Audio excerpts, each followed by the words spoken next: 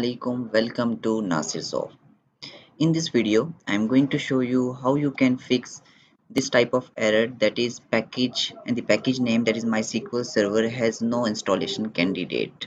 Okay, so basically I want to install the MySQL server in my VPS, and when I enter this command, then it shows me the error.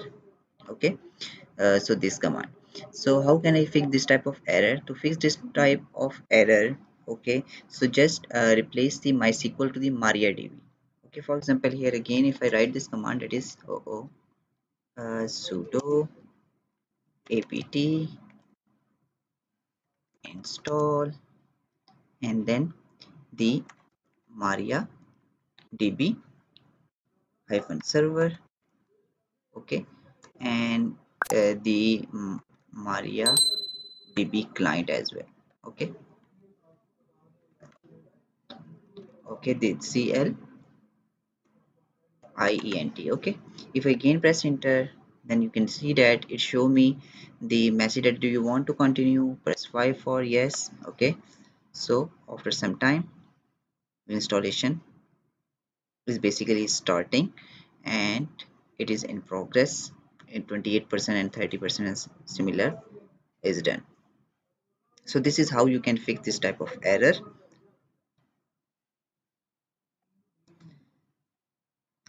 So if I check here, for example, the status of mariadb, that is system ctl status